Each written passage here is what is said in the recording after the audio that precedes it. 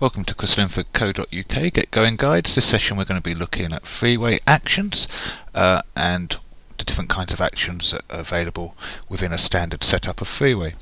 The main thing with actions is that they enhance what you can do with Freeway. So they're add-ons that can create special effects for you or add features, all sorts of different other elements, e-commerce, forms to fill out, all sorts of different things on there.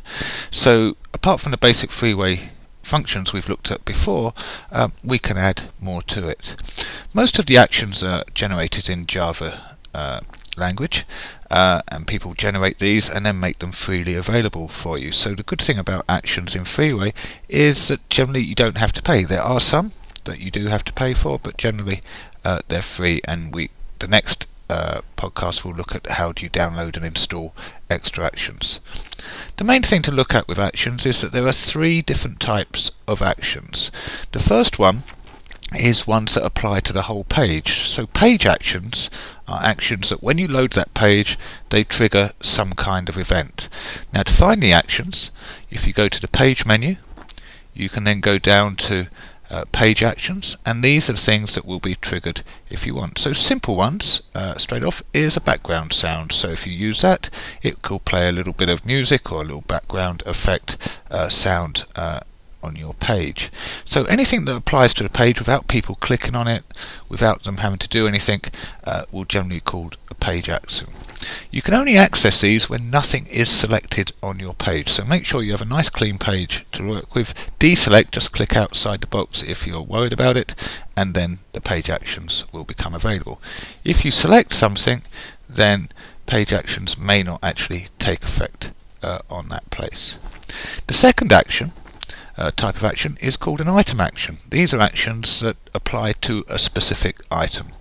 So if we go to the item menu and go to actions, these are things that you can apply to your action. So you might want to add watermarks to images, you might want them to fade in, fade out, posterize, add a Google map, make site searches, link to different files or PDFs, make a form element, all sorts of different things for there. So the important thing is with item actions is to make sure you have the item that you want it to apply to selected. Again, if I deselect it, the actions window doesn't become available, so I can't get to any there.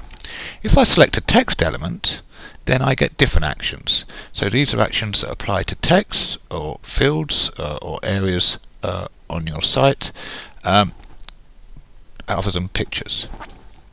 The third type of action is an insert action. This is where there's an action where it will automatically generate a box for you, which you can then position and then control with the settings. So if you go to insert and down to actions, you might want something to generate a sitemap, and you can just click on that, or a PayPal button for an e-commerce site, or add a Google Maps or something like that.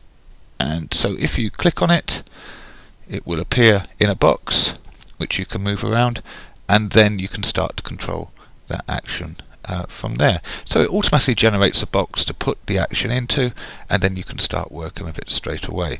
Otherwise, the other actions are you have to click on a box and then apply the action to that item. We'll look at how these actions work in later tutorials, so we'll have a particular tutorial on each action or main actions that we use, but the main thing is to select the right one at the right time. To do the setup for it, you have a window, and we have an actions window that we can look at, and when you have an action working, up come all the different kinds of settings that you can use for it. Of course, you can also, if you want, select extra actions, and you can choose your actions from within this window as well. And you can have many actions working on the same page or on the same item, so you can have all sorts of different things going at different times. So that's actions. They're very useful.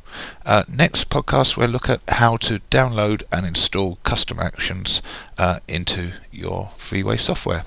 So find me on iTunes or on YouTube or www.linford.co.uk, and I shall see you for the next podcast.